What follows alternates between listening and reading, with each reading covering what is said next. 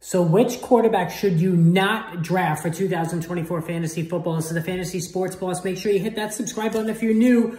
On the heels of my video of the running backs that you should not draft for 2024, I decided now to take a look at the quarterbacks. And I'm going to do the receivers and also the tight ends as well in terms of which quarterbacks I think you should not draft. And when I say do not draft, of course, everybody is draftable at the correct price. But based on current ADPs, and also the outlook of the players, these are the quarterbacks that I am fading almost everywhere based on their current levels of ADP and also what I expect in their performance. The first quarterback on the list, and I hate to say it because he helped win me a championship last year, and I've always been very fond of him, is Lamar Jackson. Right now, Lamar Jackson is QB4, number 42 off the board. And here's the problem with Lamar Jackson.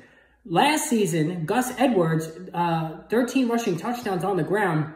Every time the Ravens got close, in the new Todd Monken offense, they ran Gus Edwards. They were not running Lamar Jackson around the goal line. And when you take that out of the equation, that really puts a big hurting on Jackson's prospective value. He's not that kind of passer like a Pat Mahomes or Joe Burrow that can just sling it all over the field and compile a high number of touchdowns and yardage. That's never been part of the equation with Jackson. It's about the rushing yardage, which is still as good as it gets in the NFL, and the touchdowns, which have been very light over the last couple of years. And Todd Monken just simply doesn't want to give him the ball around the goal line and risk injury. Now they bring in Derrick Henry, who's obviously a much better and more accomplished back than Gus Edwards. I think Derrick Henry, and I've said this multiple times, could lead the NFL in touchdowns, period, no matter what the position. 15 on the ground would not shock me at all. They're going to give it to Henry. Why not? He's huge. He's powerful. He's still fast. That's the guy that they're going to give it to and close. So I think he's overpriced at QB4. Give me Anthony Richardson, who you can get 10 picks later.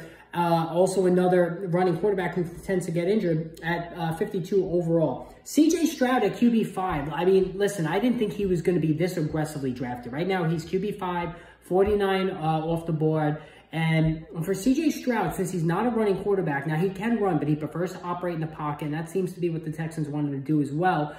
It's very imperative that he throws 40 touchdowns. Now, he could with Nico Collins and Stephon Diggs and Tank Dell and Dalton Schultz. It's very much within the realm of possibility, but expecting 40 passing touchdowns from any quarterback is expecting a lot. Any injury or whatnot could eliminate that possibility altogether. So Stroud, it's a lot of pressure on him to get the yardage, to get the touchdowns. Give me Joe Burrow at 61 overall, or even Jordan Love at 71 overall. Jordan Love has just as potent a trio of wide receivers at his disposal. And of course, Joe Burrow has T. Higgins and Jamar Chase. So either one of those guys I'd rather have instead of Stroud at that price. Brock Purdy, QB11, he's going at pick 100.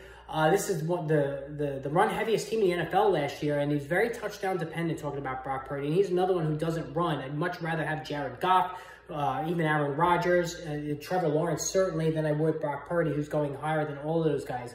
It's just because he doesn't run enough, and he's very touchdown dependent. And then finally, Justin Herbert, even at QB 17, pick 122, he's already injured, and he's going to be in just an awful, awful offensive situation. And it's not an indictment on his talent. He's just an amazing talent, Justin Herbert is, but it's just the system. It's not good. Let me know what you guys think of these picks. Post in the comments below. Who are you fading for 2024 fantasy football? And hit that subscribe button.